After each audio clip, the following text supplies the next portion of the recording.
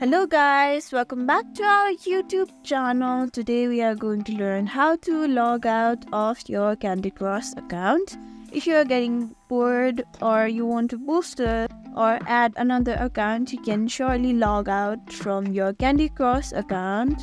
Candy Crush, let's begin how you can log out your account. Open your Candy Crush. Over here at the bottom you can see the option of settings. Over here you can see the option of my account. Tap on it. Here you can see this is my account. At the bottom you can see the option of logout. Tap on it. Here you can see the option of logout in bold red. Tap on it. You can always log back in with your Facebook to keep playing right where you left off. Thank you for watching this video. Make sure you like, share and subscribe to our YouTube channel for more such content.